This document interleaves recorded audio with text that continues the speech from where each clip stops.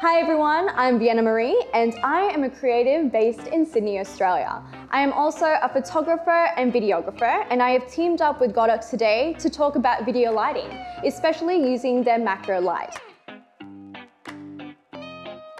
As a creative that is always constantly on the go and needing gear that's light and compact, the Godox Ring72 LED light is one of my go-tos, especially when it comes to shooting macros and detailed shots. What I love about this LED light is one, that it's lightweight and it's very easy to use. You just swivel it onto your lens of choice and bam, there you go, instant light for whatever occasion or situation that you need. Number two would be the fact that it helps for both video and photography, which is a huge plus. Lastly, it supports both detachable lithium battery and 4 AA batteries, meaning that you have power when you are constantly on the go and needing something to light straight away. Don't forget to like and subscribe Godox's official channel, and wait till the end for a free product giveaway. Alright, so we are now in my home studio to give you a bit more flexibility in seeing how to actually use this in a home studio setting. The combo that I've chosen to shoot this is the Sony 90mm G lens with a 62 thread ring on it. I'm going to quickly shoot some without the light first, so I'll switch this off and I'll show you from there.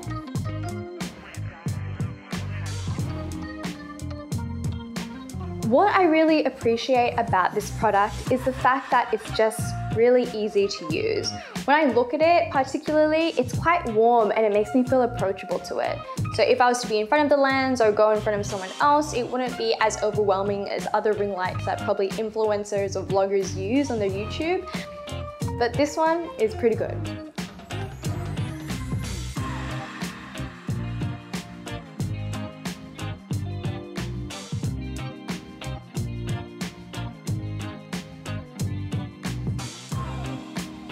It's also quite aesthetically pleasing knowing that you have full control because it's round shaped.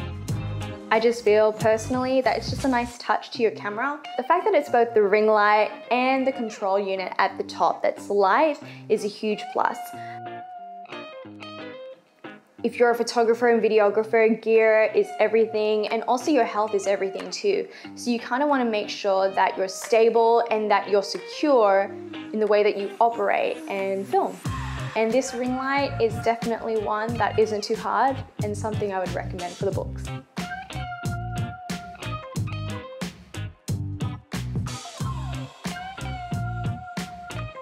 For this demonstration, I'm quickly going to show you how the light can be customized in terms of the power of the light, either it being at full light or half light, and just going through the ranges of the levels that you can do for either of them.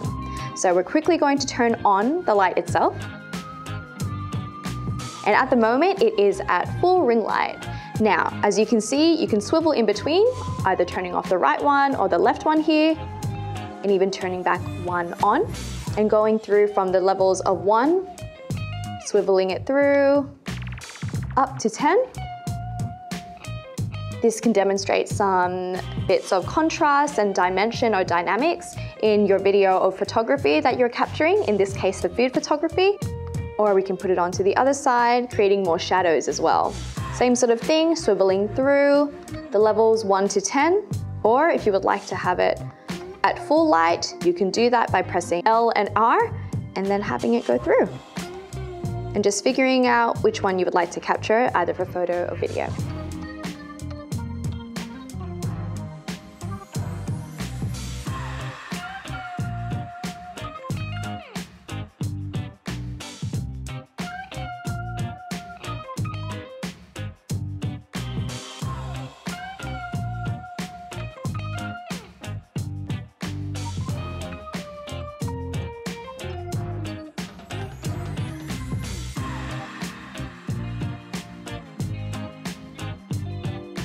Comparing the two of video and photography, the differences that I see is obviously that brightens the image, but also brings out those little intricate details and textures that probably your eye wouldn't be able to pick up unless it's actually lit. So before we begin, I'm just going to take some before and after shots so you can really see the difference of using a ring light and not using one.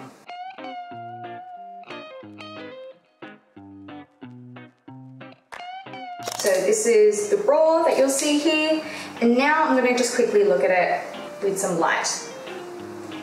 That's nice. Now, what I really think at the moment, because it's quite harsh, the lighting, and I don't think you'll be able to see it, but I'm going to actually dial down one of the things here so we can get a bit more dramatic lighting. Now, the good thing is it doesn't have to be fully dramatic, but I think it will just add some nice sort of dimension to it.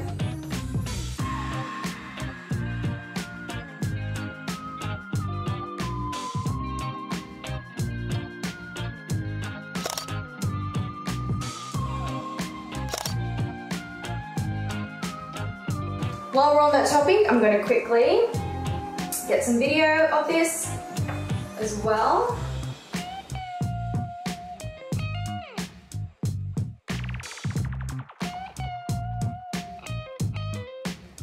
And this is without lighting.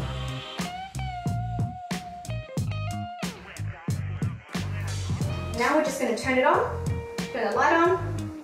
So at the moment I'm only putting the right dial, which is at an 8, and the one on the left is at a 1. So yeah, you just see straight away reflecting and exposing on the textures, so the viewer and the audience can really see already what the cookie is like. It's actually feeding into, pun intended, the senses of the viewer.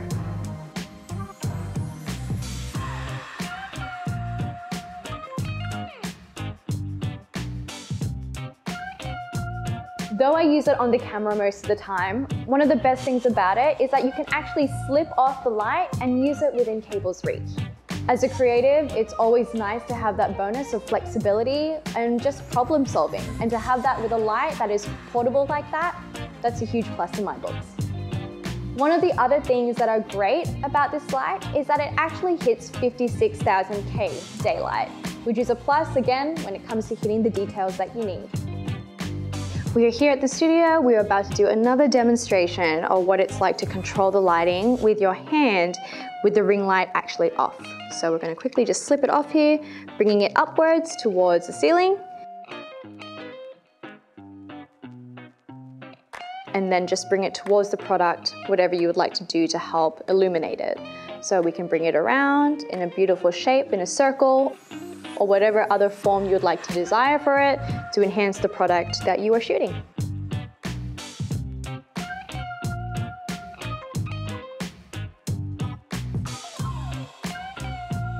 We can even bring it up closer, high above it.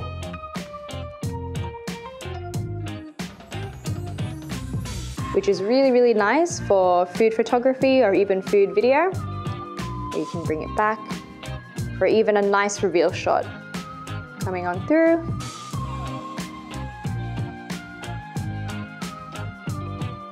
All right, so we're basically now going to get to the next level of what we can do definitely with textures. This being with the lemon. So we've actually sliced it up, and what you'll see in the next clip is how we actually get a much more dynamic and dramatic lighting. We've actually added some haze in a can to enhance the experience of it and really bring out the textures and just the different foregrounds and the detail of what we're actually going to go with for this.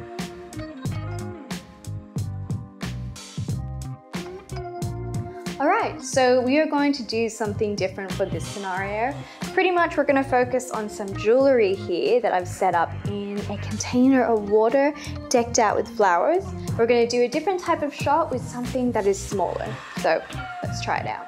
The fact that you have those 2 dual turning switches really makes it easier for you being on the job. A good pro to this is definitely if you are time crunched and you are under that pressure, instead of having to go set up your lighting and everything, the fact that it's just there and then at the tip of your lens, it's just easy. Also, the Ring72 light just gives intricate details to the textures that I've laid out here with the piece of jewelry. It's very powerful when it comes to detail and texture like that, which is a huge plus when it comes to e-commerce and getting those minor details for jewelry itself.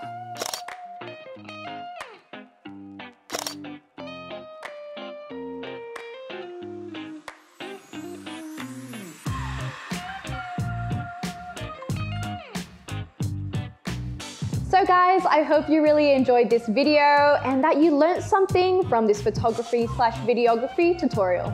Godox and I can't wait to see what you guys actually come up with, either it being for corporate, creative purposes. Remember, it's small, lightweight, compact, and I agree that it's definitely something that I use in my everyday kit when I'm constantly on the go for photography or video. Thank you for tuning in. I'm Vienna Marie and hope to see you in future episodes.